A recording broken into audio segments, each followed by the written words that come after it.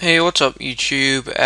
This is going to be my first tutorial on my new channel OJMX, and this is going to be how to install a custom map onto your Minecraft. So for this video I'm going to be using the Canopy Carnage. I'm not doing a let's play of this, it's just for an example. So yeah, so first you need to download your custom map.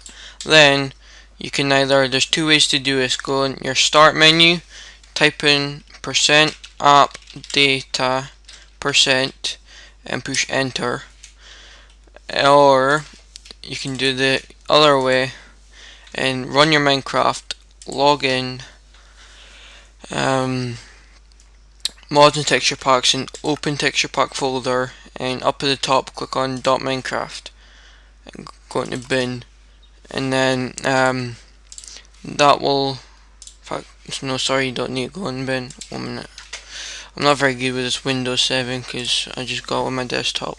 So yeah, once you're on the .minecraft folder, you just go into the saves, and the folder with the custom map, you just drag that in the saves file.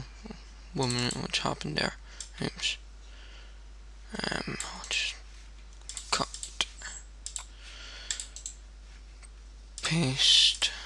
There we go. Yeah. So yeah, and you just drag it in the saves file folder, and that should be it. So go .minecraft run. No, not .minecraft. Sorry. So yeah, maybe gonna be doing a let's play of the Warhammer game because I've been on Steam, and then I've been looking for some like games I can do let's plays on. So I'm downloading the demo of Warhammer 40,000 Dawn of War to see if it's any good. It is a multiplayer thing, so hopefully I might be doing a let's play on that. So yeah, and look, here we go. Canopy Carnage. Yeah, I've already had a wonder about.